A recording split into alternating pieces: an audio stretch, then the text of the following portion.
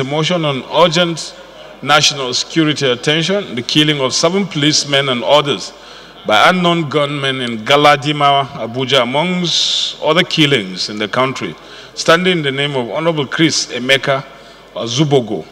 Honorable Chris is now invited to move the motion. Men and others by unknown gunmen in Galadima, Abuja, amongst other killings in the country.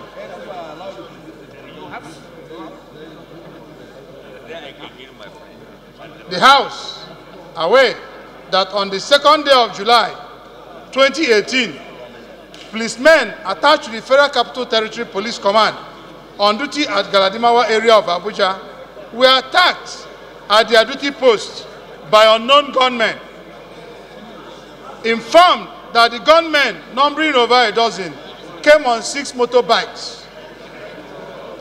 Also informed that the following gallant police officers were outnumbered and overpowered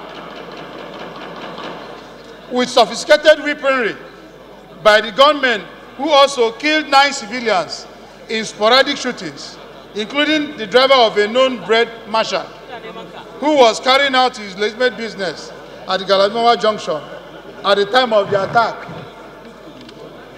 Further informed that many other passers-by were caught by stray bullets with various degrees of injuries. Worried that this attack is coming too close after the plateau killings and others in the country, which have been reported in the immediate past, to which government is confronting internally and doing everything possible to contain the fallout in terms of national security concern and image management of the country to the international environment.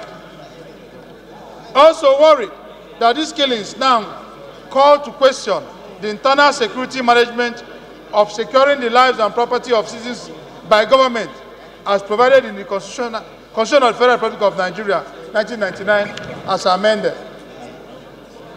Desirous of the need to reinvigorate the security apparatus of the country to better secure the lives and property of the people, the House resolved to invite the Inspector General of Police and Federal Capital Territory to brief the House on the way forward to enable us to take an informed decision.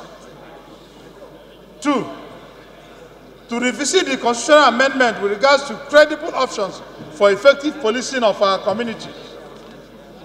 3, set up an ad hoc committee to determine the rising phenomenon of insecurity in the country, occasioned by killings and kidnappings all over the Federation, provide solutions and report back within 6 weeks for further legislative action. A general concern to everybody. The general insecurity has come to the height by even the men of police force being attacked and killed in the Federal Capital Territory. That men can walk into or can come into the Federal Capital Territory, the strong fort of the nation, and kill the men of Nigerian police force and go out and nobody, not even one camera, not even anything. Not only that they killed 7 policemen who are meant to protect us, they killed other passers-by. And the issue of insecurity is on increase. Everywhere we go, we are faced by it. And we are complaining about the architecture of national security. What are the things we need to do? And that is why I called for this motion. My call, primarily to set up an ad hoc committee, is to look into issues of identifying who our citizens are. It is important that today that we should look at our national security architecture, which the foundation lies on who are our citizens. Who are those who are living in Nigeria legitimately? How can somebody come into the country, kill somebody and go out, nobody will be able to find out who the person is? So many killings and we've not unraveled anyone. Nobody has been prosecuted. Nobody has been charged to court. Nobody has been convicted. And human lives are being wasted everywhere. At times, we are felt with the fact that some people will say the people who are coming to Nigeria to kill people are non-Nigerians. And how do we know those who are non-Nigerians?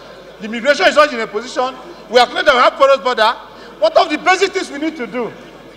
We don't have proper identification for our citizens. We don't know who are those who are visitors. The National Population Commission cannot ascertain how many we are.